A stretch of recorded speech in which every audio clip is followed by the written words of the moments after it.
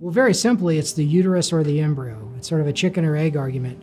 And in general, it's usually the embryo's fault. And I say that because before we ever do an embryo transfer, we've evaluated the female. We've looked at her uterus with a hysteroscopy. We've usually made sure the tubes are open with an HSG. We've done a 3D ultrasound. We've measured uterine blood flow. We know the lining of the uterus is thick enough to receive an embryo and that the hormones, particularly progesterone, are sufficient to allow implantation. So we sort of go into the procedure with the argument the uterus, it would appear, is proven to work. And then when the embryo doesn't attach, it's generally the fault of the embryo.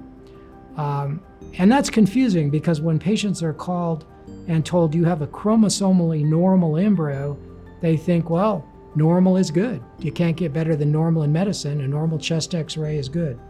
But the embryo being chromosomally normal may still be stressed. It may be slow growing. It may not have a lot of cells.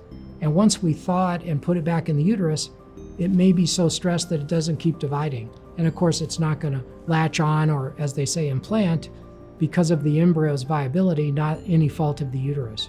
So most of the time, it's an embryo issue.